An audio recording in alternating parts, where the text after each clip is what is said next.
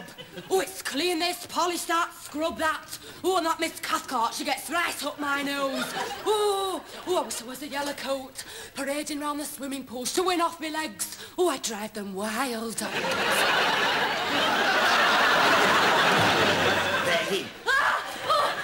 Don't do that. I'll do myself a mischief. What are you doing sitting down? You've got 300 Sallies to clean up before lunch. You can do it yourself.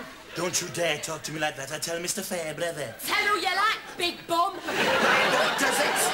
He won't listen to you anyway. Yes, he will. Jeffrey and I are very close. He thinks you're an old slag.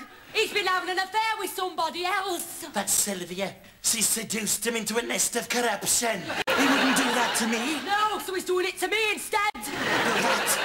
I'll kill him for this. Oh, no. Oh, what have I done? Oh, what's Miss Cathcart going to say now? Why do I?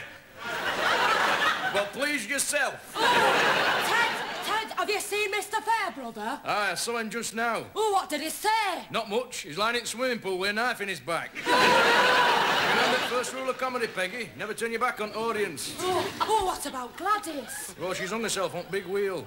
Going up in the world at last. Get it? Oh, it's all my fault. Listen, come here. Don't get flustered. Take one of these. It'll make you feel better. Oh, good.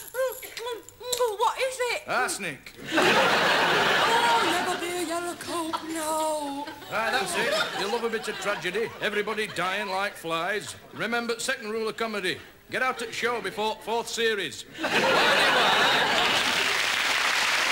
descend.